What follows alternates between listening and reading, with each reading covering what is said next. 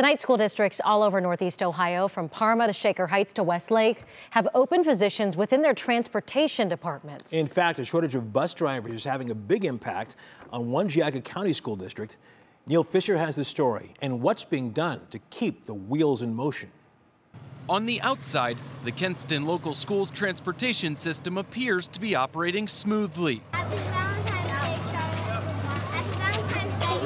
But inside the Kenston Local Schools, staff are being called to play different positions. We're in a situation now where we're using our mechanics, we're using a grounds employee, we've used a teacher this year. Last year alone, 10 Kenston bus drivers either retired or resigned, leaving positions unfilled, like many districts across Northeast Ohio.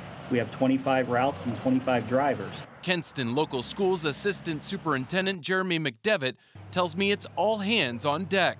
We're finding the drivers wherever we can. This as the school district told parents Monday morning that the bus wouldn't make it to all of their students. It's going to put a lot of parents, especially working parents, in a bind because it's hard, especially with the timing and everything. On March 6th, Kenston Local Schools will host a career day for folks to seek their open positions, like driving the bus.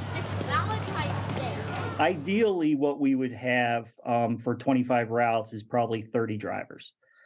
We would have 25 and then 5 drivers that we would kind of classify as a permanent sub.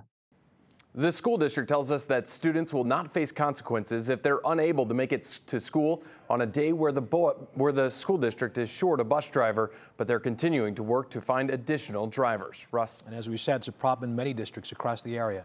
Neil Fisher in the newsroom. Thanks.